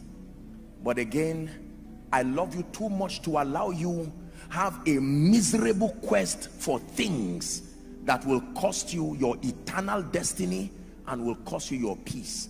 Anything that wants to take your peace is not worth it. I repeat, anything that wants to bargain with your peace is not worth it. Whether politics, whatever it is, no. Parents, some of you have children that are extremely stubborn and are giving you headache. And right now, your concern is not the rehabilitation of the children. Your concern is your ego and your reputation, so that you are not perceived as having lived a failed life. Can I encourage you by the grace of God? Ignore the naysayers. Find peace. God knows you have done your best as a parent. Even Judas was part of the ones that Jesus walked with. And even Jesus, if you rated him based on Judas, you would say Jesus failed. Some of you here, you've been downsized. You lost your job.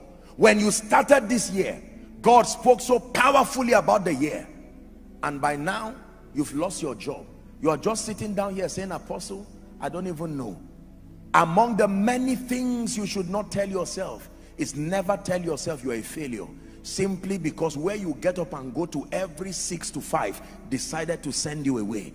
And you carry this treasure that you are called and say you are a failure, simply because nothing around your life actually makes you a success or a failure.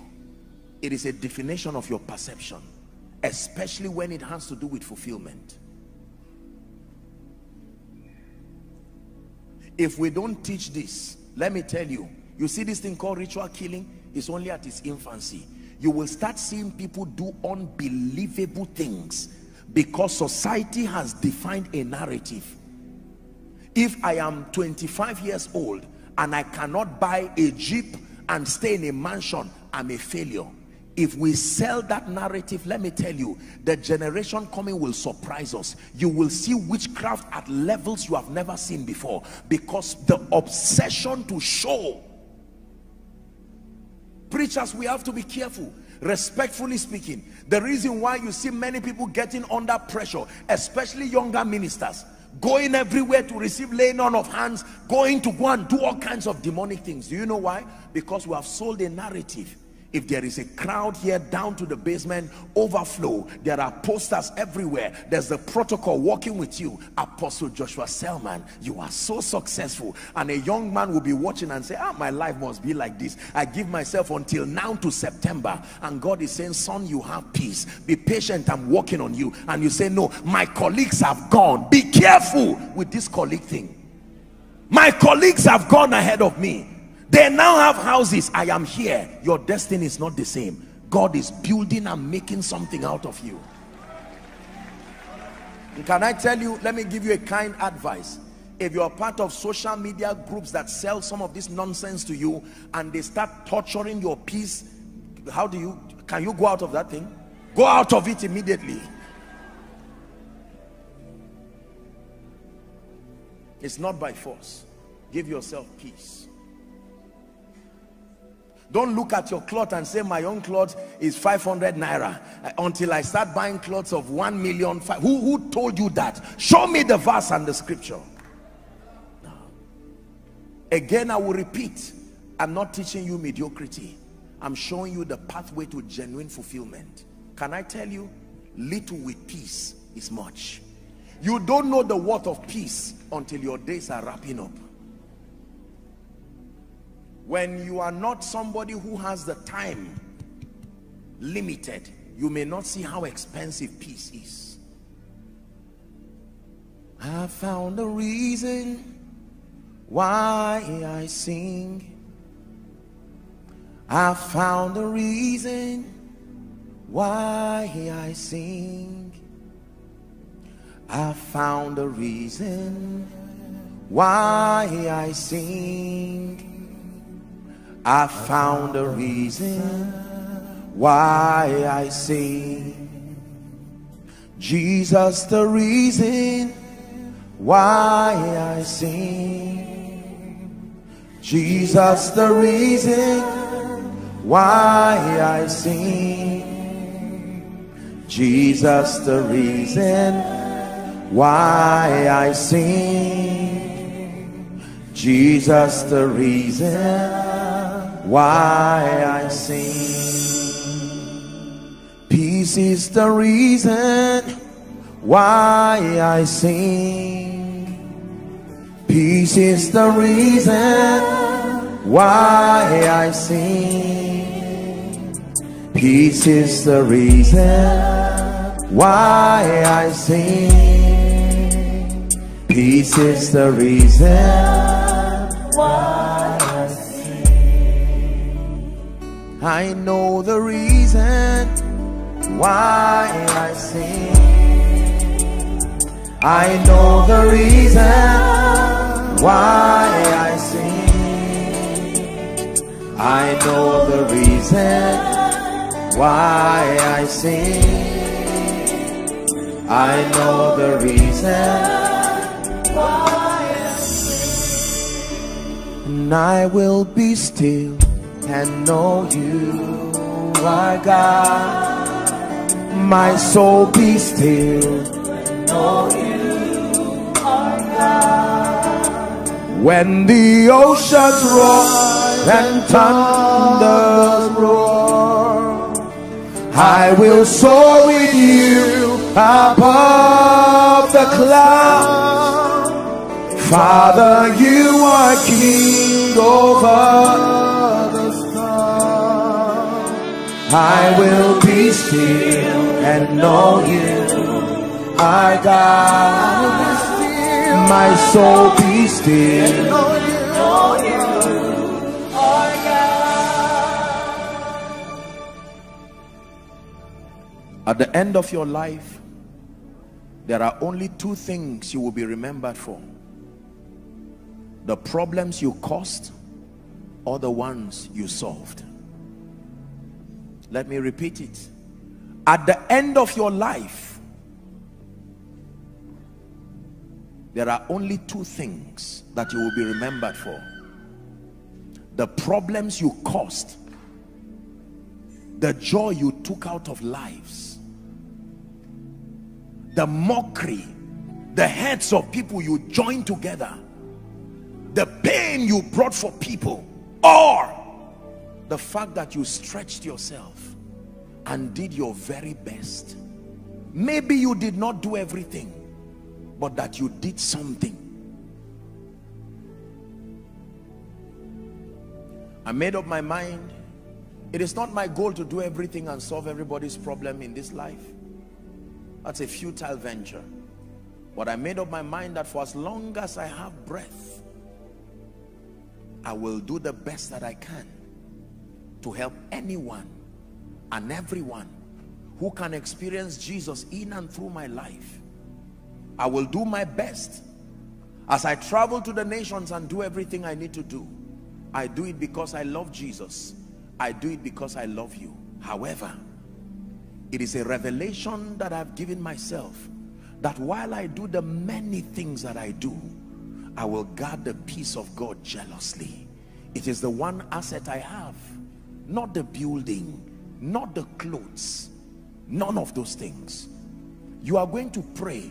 We have 2 prayer points this night, and then I make an altar call. The first prayer point, listen carefully, the first prayer point is going to be an answer to Genesis 37:15. Wallowing around the field, what seekest thou? I tell you what you are going to tell the Lord you are looking for. Lord, I confess that I need the cars and the houses. I need the promotion, the visas. I confess that I need the political positions. But there is one thing I'm asking you, that above and beyond these things you give me, let me find fulfillment.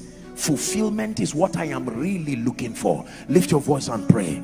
Pray for the grace and the wisdom for fulfillment, more than results and more than success. Cry from the depth of your heart, koinonia. Fulfillment. Fulfillment. Please pray.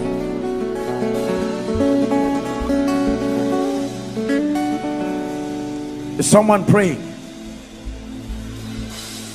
You are the thirst, you are the stream, you are the hunger living deep inside of me. You are the food that satisfies. You are provision for the journey of my life. You are everything. Keep praying. Fulfillment. You are everything. You are the thirst, you are the stream, you are the hunger living deep inside of me. You are the food that satisfies. You are provision for the journey of my life. You are everything. You are everything. You are everything. Pray for fulfillment. At the end of my life, let it not be that I just bought cars, acquired degrees, gave birth to children, made a name, became a veteran politician, became a veteran in the military, became a respected name, became a great man of God with a great congregation. No. Give me fulfillment, oh God, the gift of fulfillment. Garnish my destiny, garnish my achievements, garnish my results and my success with fulfillment. The satisfaction that lives in me, knowing that I am and would have lived my life effectively, serving the purposes of the kingdom and being a blessing to humanity. Don't be tired, pray. You are the thirst, you are the stream, you are the hunger living deep inside of me.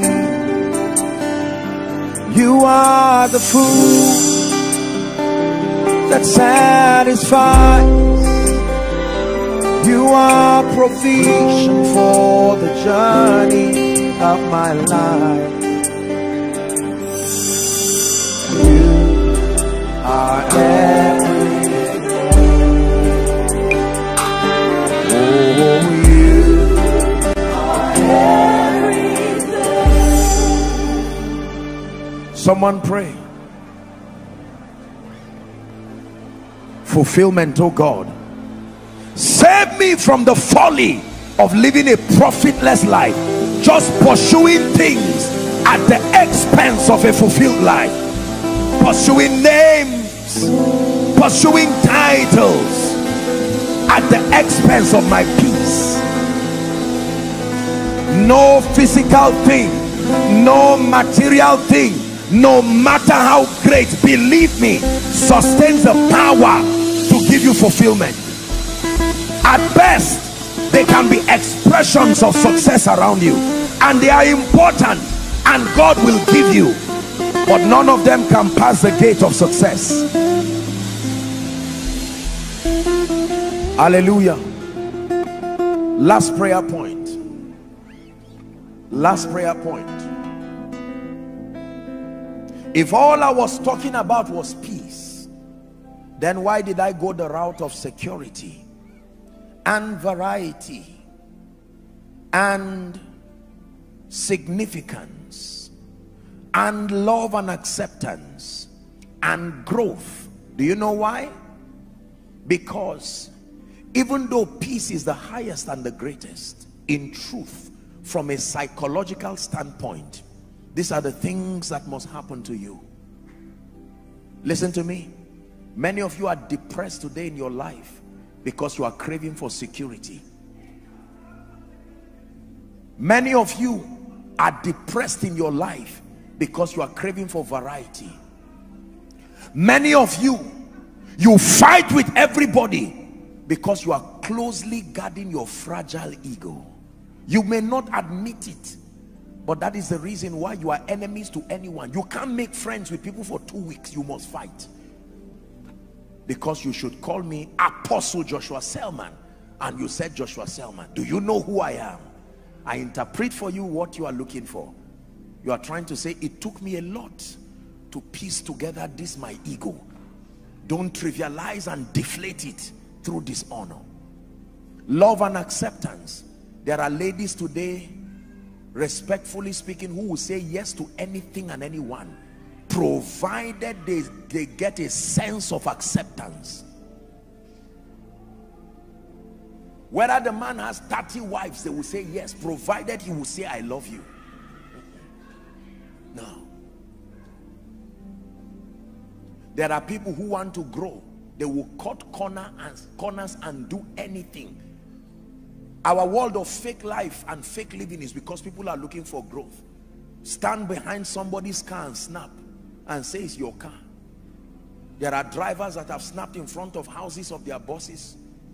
I'm not demeaning what they are doing, but I'm saying they just stood there and snapped. How many people tell lies?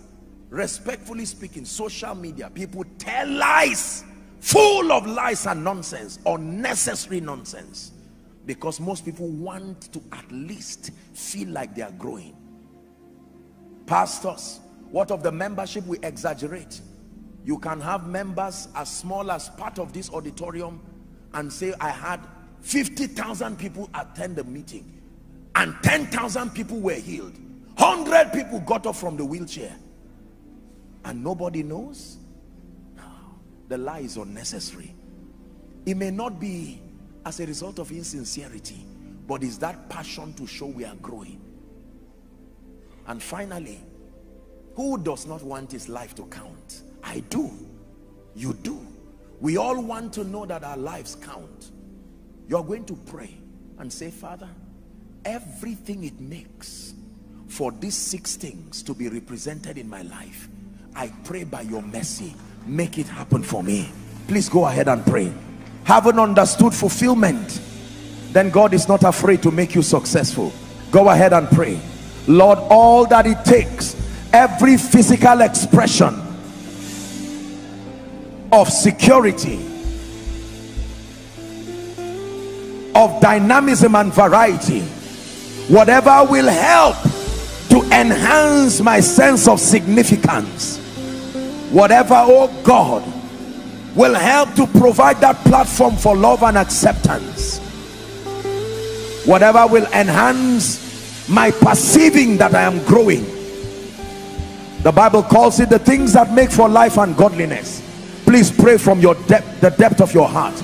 Lord, do not withhold your hand from making it available. For some of you it will mean a new house, all the same. For some of you it will mean a new job. For some of you it will mean a miracle of children. For some of you it will mean God granting you access to the nations, provided you understand that none of them in themselves give you fulfillment.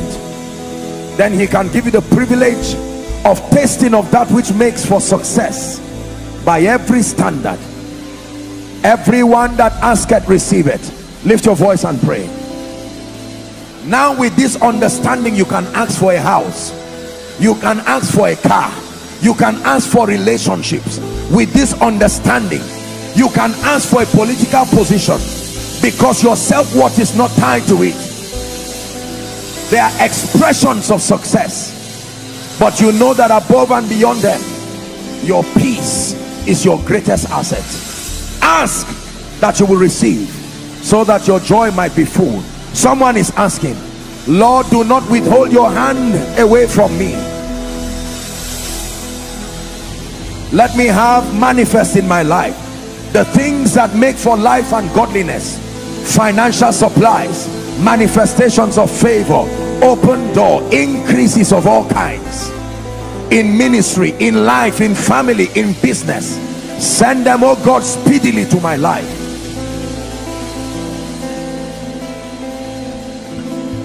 Hallelujah. Let me pray for you now. You are the thirst, you are the stream, you are the hunger living deep inside of me. You are the food that satisfies. You are provision for the journey of my life. You are the thirst, you are the stream, you are the hunger living deep inside of me. You are the food that satisfies. You are provision for the journey of my life. You are everything. You are everything. Regardless the houses and the cars, you are everything. Regardless the positions and the titles, you are everything. Regardless the names and the achievements, you are everything. Now listen to me. You are standing here, you came to church, you came to receive, and while you heard me preach, especially when I said if you have 3 hours to the end of your life, do you have that peace? I believe with all my heart that someone listening to me whilst I spoke, the Holy Ghost told you he's speaking to you. Listen to this preacher. He's probing into whether you have thrown away your peace or not even received it. Now listen everybody. What I forgot to tell you is that peace is not a thing. Peace is the name of a person. He is Jesus.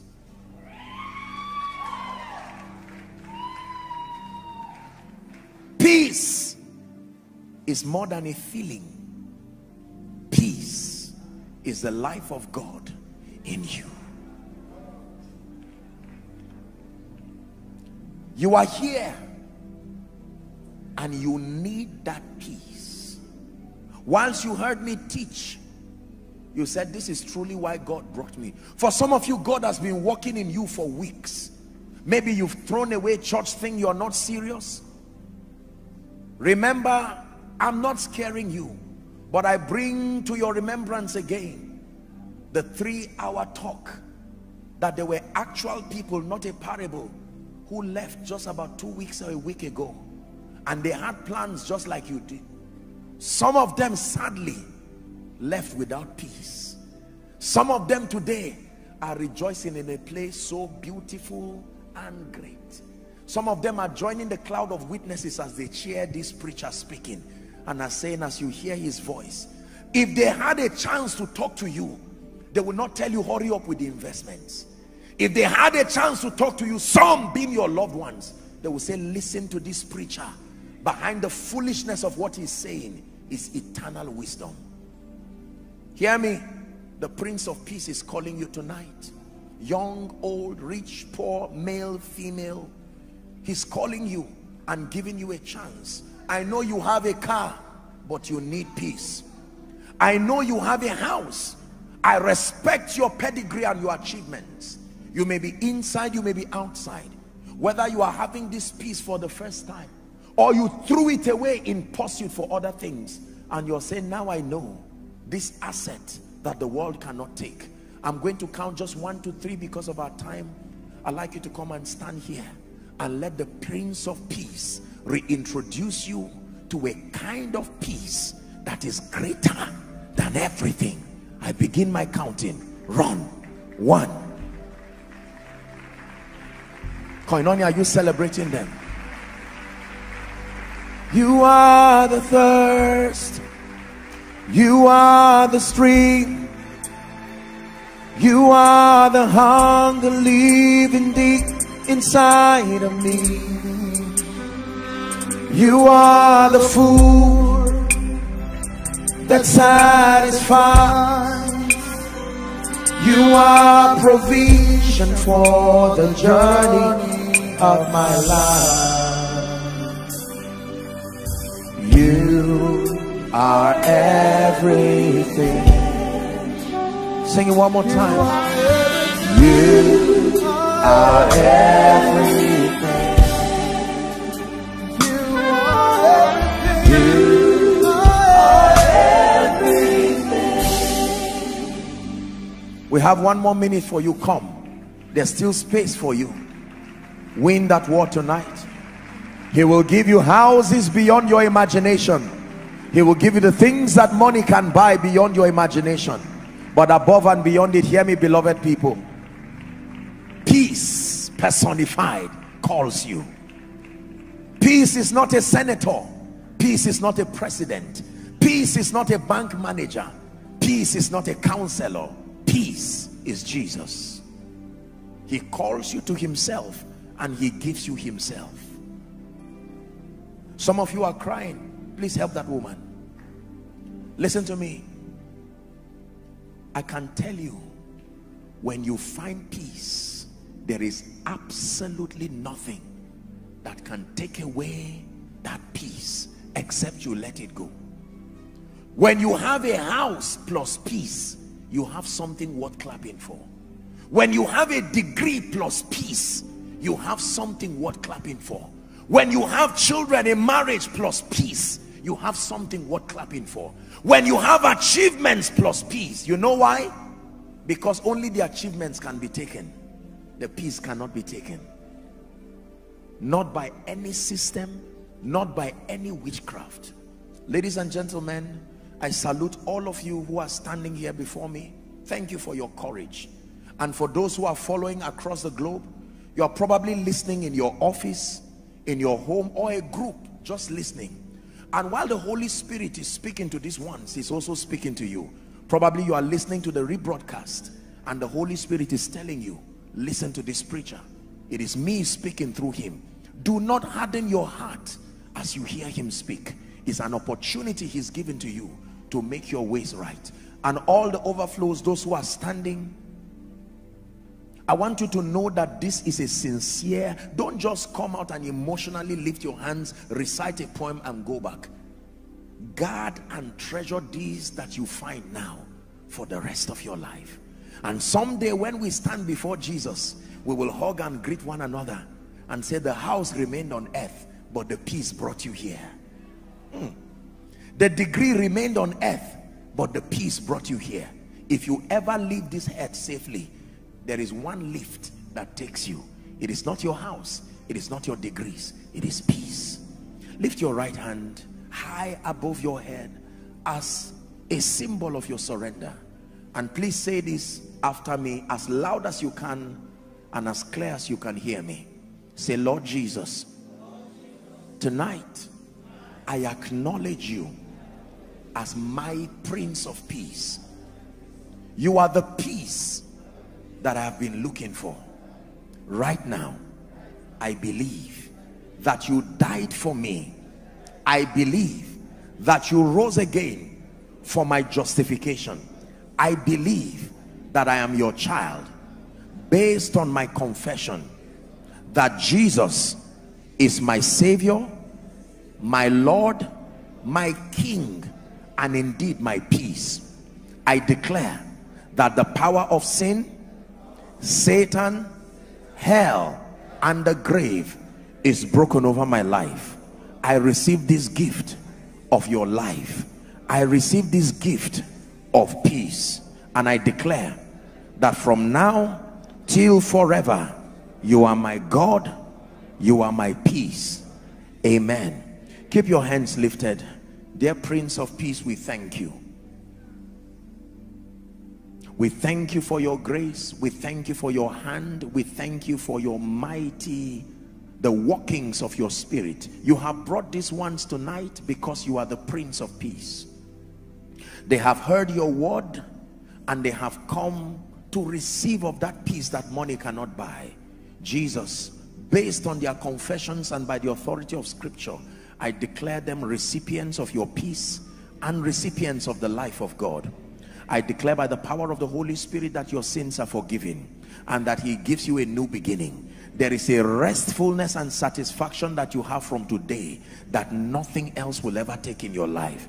Now, alongside this peace you have received, I pray for you that every other thing you need that makes for life and for godliness, may God, who gives all things freely, may he be benevolent even on your behalf.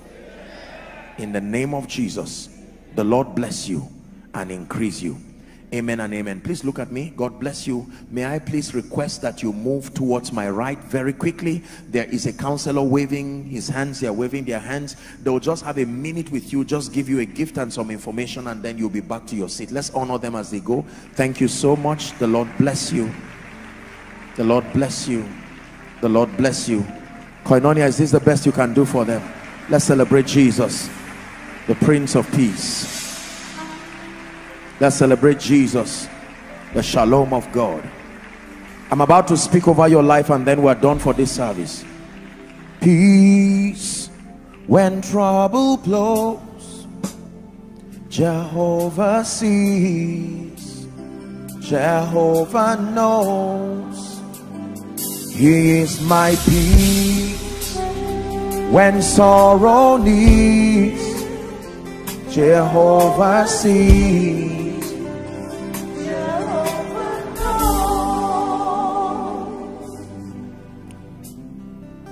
There are two prayers I want to pray for you and then we're done. Number one, as I would always do, is supernatural exemption from calamities. Haven't used different examples about death and the rest. Listen, fear not.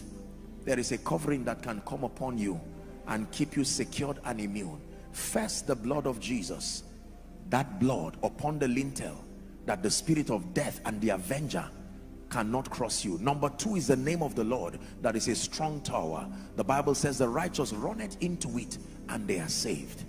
Are you ready to receive? In the name of Jesus, I decree and declare over your life, the waster, the avenger, and the spirit of death will never come near your dwelling. Again, I declare, the waster, the avenger, and the spirit of death will never come near your dwelling.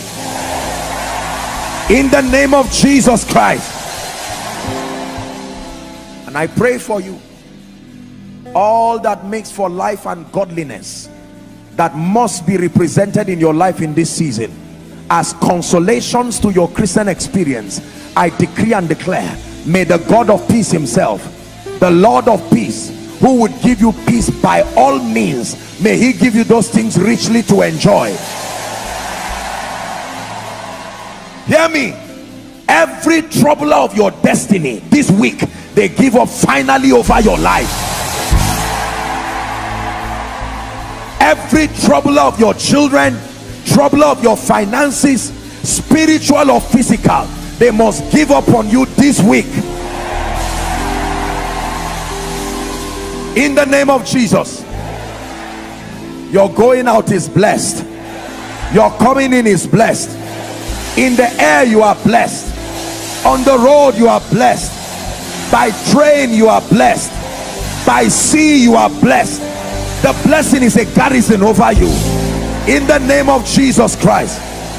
Find favor, find increase, find liftings, find speed, find breakthroughs, find testimonies, find signs and wonders, find increase, but in all of it find peace. In the name of Jesus Christ, find fulfillment. That after tonight, go back home with joy, knowing you have found an answer to Genesis 37:15. When life asks you, what seekest thou? Tell life, don't be confused by my pursuit for money. Don't be confused by my pursuit for education. All of those things are wonderful. They will only give me success. But if you want me to answer you, answer life. Tell them, all that I seek, I have found in Jesus, my peace. In the name of Jesus Christ, be blessed and honored above all men. And may the peace of God that surpasses all understanding garrison your heart and your mind. In the mighty and marvelous name of Jesus. Amen and amen. After the grace, we're going to share the grace shortly. Afterwards, I want you to greet one another and prophesy to them and tell them, Jesus is your peace. Immediately after the grace, hug 10, 20 people and tell them, Jesus is your peace. Now may the grace of our Lord Jesus Christ, the love of God, even the sweet fellowship of the Holy Spirit, let it rest and abide with us now and forevermore. Amen. Surely goodness and mercy shall follow us all the days of our lives as we dwell in the house of the Lord forever and ever. Jesus is my peace. Go ahead and greet someone. Thank you for watching our entire video today. If you feel you can bless someone, please join us and spread the gospel by sharing this video on your social media.